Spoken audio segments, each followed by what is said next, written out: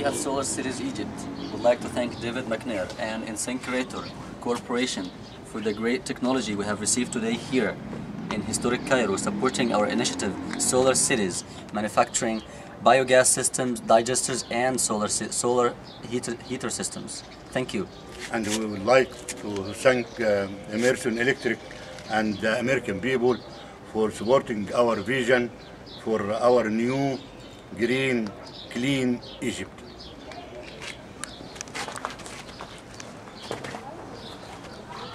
Thank you.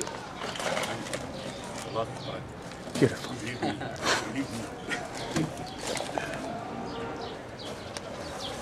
Nice.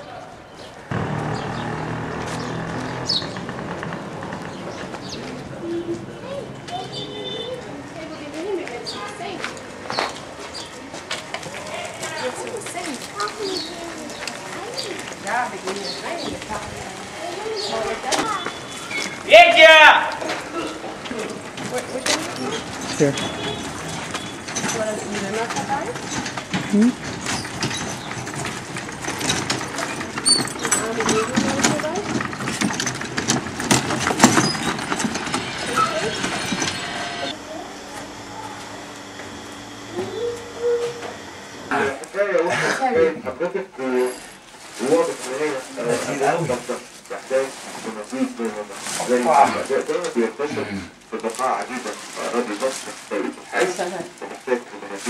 There you are.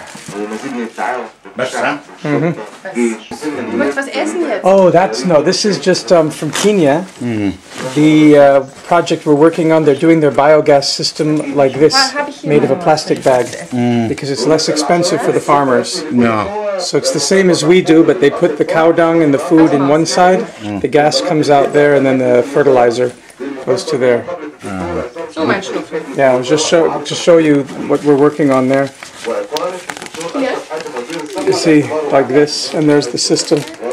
Food in, gas out here, slurry out for cooking and for lighting. But it doesn't last as long. Yeah.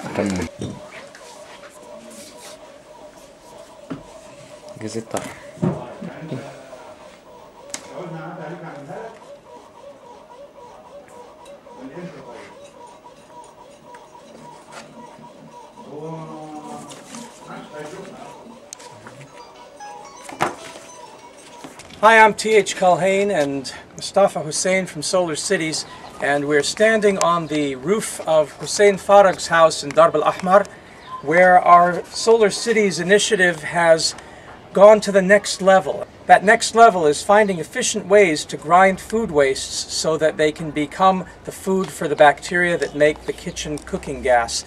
And what takes us to the next level is the donation of the Insinkerator by Emerson Electronics. And we're going to show you how we use that right now. We would like to thank David McNair and the great people at Insinkerator Corporation and Emerson Electronics for bringing to Old Cairo this incredible new technology, which blended with a very old technology creates a clean, green, healthy future for all of us. The old way that Hussein used to have to work to feed his biogas was to take his food waste, put it in a bucket, pour some hot water in, and then wait for a couple days for it to start fermenting and get soft, and then grind it by hand and pour it in. But now, thanks to the Insinkerator, that is no longer necessary. We no longer have to worry about the smells that are generated when you let food sit and ferment for a couple days to get soft enough to put into the biogas. Let's show you how. We'll take you downstairs. So with the proper innovation and investment, it's possible to make kitchen waste to cooking gas, biogas solutions turnkey and push button. One no longer has to put any kind of labor in or any thought. Once the system is set up right, you just clean your plate, scrape your plate into the kitchen sink, chop your food when you're cooking, put it right into the kitchen sink, press a button, and it automatically will go up to the roof biogas digester, and then the gas will come down to the kitchen so that you can cook, and all for free. The initial investment means having an Insinkerator food grinder and having a macerating pump to pump it up to the roof. Today, thanks to Insinkerator Corporation, the first piece of that puzzle has been put into place in Old Cairo.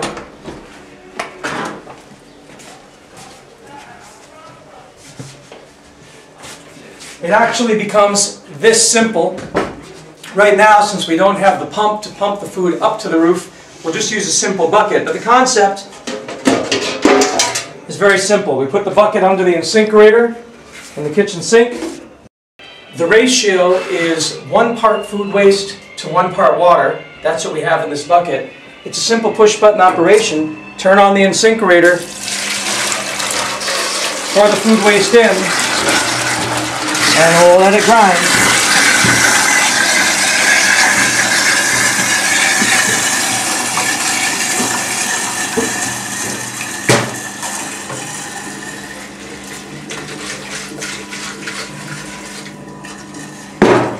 And from now on, dealing with food waste becomes a very clean and simple operation with absolutely no smell, no flies. And that's it.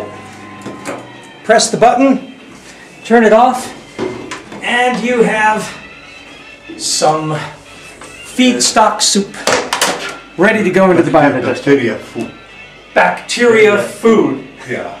To have a food with bacteria because the future, inshallah, will be with the bacteria.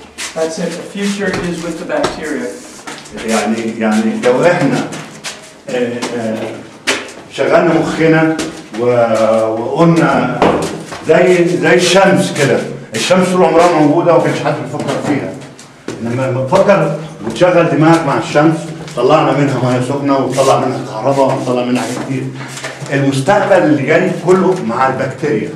البكتيريا هتخش في الدواء، هتخش في الزراعه، هتخش في هتولد لنا غاز، هتعمل لي اسمنت، تطلع لي منتجات زراعيه عاليه طبيعيه. I think the future will be the bacteria. I agree. اتفضل بليز اكل البكتيريا بتاعتي. شرف ليا ان انا ااكل البكتيريا بتاعت عم حسين علشان يبقى فيه بايوجاز اكتر.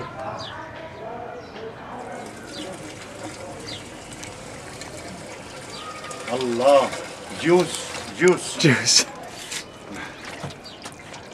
organic juice for bacteria.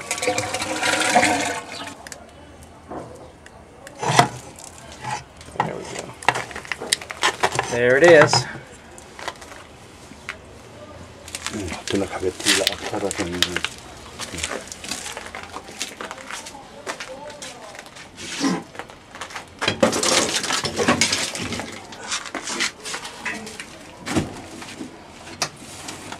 Oh, it's plenty. You don't have to put more weight.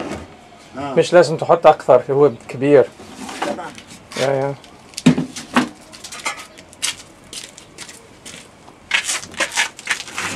كده عشان بيشتغل قد ايه دلوقتي عم حسين الجاز؟ هو دلوقتي ممكن يعمل ساعتين في اليوم. يعني ممكن يعمل ساعتين في الحر ده ويمكن الحر عن الشتاء؟ طبعا في الحر البكتيريا تنشط اكتر من الصيف. من الشتاء في البرد البكتيريا بتتجمد او بتموت او بتبقى قليله النشاط. في الحر بتبقى اكتر نشاطا والبكتيريا الاكل اللي بيبقى طالع كل ما كان عافن بيبقى احسن لها. يعني على كده كمية الغاز اللي بتطلع في الشتاء بتختلف عن في الصيف؟ تبقى تقل يمكن النص بالنص. ممكن تبقى ساعة ونص. تبقى ساعة ونص في اليوم. بس أنا أتوقع مع الجريدر اللي احنا ركبناه ده إنه زي ما أنت شفت التقليب كان بيبقى صعب إزاي وكان ما بيدينيش نتيجة السوفت 100%. كان في بعض حاجات بتبقى سليمة وبتاع وبتنزل جوه تعيش انت ما تدوبش بسرعة ما بتتحللش. فدلوقتي جاي يعني ده انت كده عملت وجبه سهله للبكتيريا. قعد البكتيريا دلوقتي عماله تشرب بالشلمون عصير وتنشط وتهيج وده معناه ان الغاز اللي هيطلع ممكن يطلع اكتر. فممكن اتوقع ساعتين ونص 3 ساعات مع طبعا، لان هو بيلاقي اكل ياكله بسهوله يعني. طالما انه كده هينشط. And then you can use the solar hot water to heat it so it does work in the winter. انت في الشتاء ممكن تستخدم الماء السخنة علشان تخليه يبقى سخن. يبقى دافئ. اعوض البروده من ميه سخانات الشمس اللي موجوده، واقدر اخد ميه دافيه سخنه شويه. That's what I'm doing now in Germany. I have solar hot water. Try to show your people ان انا بعيش في oldest area in Cairo. oldest area in Cairo called القاهرة الفاطمية. أنا بعيش في القاهرة الفاطمية. أبويا مولود هنا وأنا مولود هنا، وده بيتي صغير عامل شوية زراعات فوق. وكان طبعا احنا عارفين مشكلة السماد. أهم حاجة في الموضوع بتاع البيوجاز ده، سيبك من موضوع الغاز، السماد بيطلع لي أورجانيك سماد طبيعي للزرع، عشان احنا كل الامراض اللي جايه لنا جايه من السماد الكيماوي. السماد الكيماوي اللي قتل المصريين وعمل نصهم فيه امراض. دلوقتي النهارده بطلع سماد من شغلي، بطلعه من بواقي الاكل بتاعتي مع ميه سخنه، مع الفكره العبقريه اللي جابها توماس النهارده اللي هي اسمها جريتر. what's Insinkerator. Insinkerator ده زي الخلاط او الماشينز، كاتشن ماشين بتاع البكتيريا. فالفكره دي Insinkerator. الفكره دي عبقريه قوي، عشان انا كنت الاول بغلب زي ما فهمتكم، بضطر احط الحاجه في ميه سخنه لمده يوم من يومين عشان تبقى سوفت، واقعد اقلبها بايدي وما كانتش بتطلع ناعمه. انما باستعمال الانسينكريتور ده فعلا هيخلي البكتيريا دي عندي هايصه وزيطه وفرحانه وبصحه، تولد لي غاز وهتطلع لي سماد للزرع طبيعي. المفروض انه هنا بيطلع لي الفايز هنا اهو، باخده بس دي زرعاتي كلها.